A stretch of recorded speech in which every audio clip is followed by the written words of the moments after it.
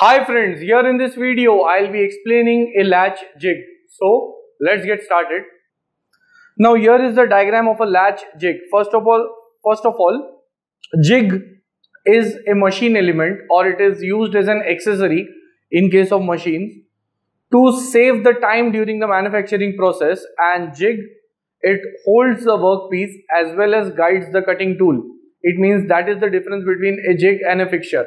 Fixture will just hold the workpiece, it will not guide the cutting tool, whereas jig would be holding the workpiece as well as guiding the cutting tool. So when we are talking about latch jig, in that case, first I'll explain the parts. Here we have a jig plate which is hinged on this pin,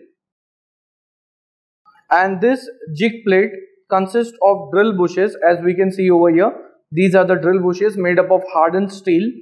After that, here we have another, we can say this is the latch over here, and it consists of the hand nut.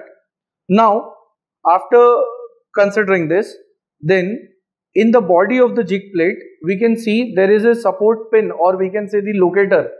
Now this locator will help us to locate the workpiece in the proper position, and locator consists of two parts. The bottom part is called as the shank, which goes inside the jig body, whereas the upper part is the locator, and locator corresponds to the shape of the workpiece which gets fit inside this locating device. And now when it has been located properly, that is, the center line of the jig is matching with the center line of the workpiece, then what happens is we have to, while we are loading the workpiece, in that case we have to move this jig plate, and then we have to drop this latch. Workpiece is loaded. After that we have to put this jig plate in one position, and then we have to move the latch again, and then by using the hand nut we have to tighten the arrangement, that is, the jig plate gets tightened, and then at the center also we are having a screw which needs to be tightened onto the workpiece. Now when the workpiece is fixed, now it cannot move in any of the direction.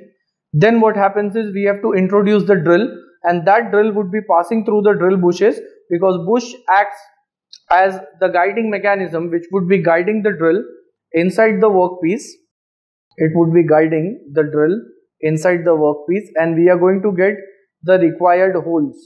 So now we can say that without any kind of marking previously, we can just use this latch jig or jig plate to produce number of holes. It saves lots of time during the manufacturing process, and we can produce two holes at the same time, as we can see here. So such kind of latch jigs are used when we have to produce number of holes. Like example, in case of flanges, we can produce number of holes by using the latch jig. So in short, that was an explanation regarding the latch jig.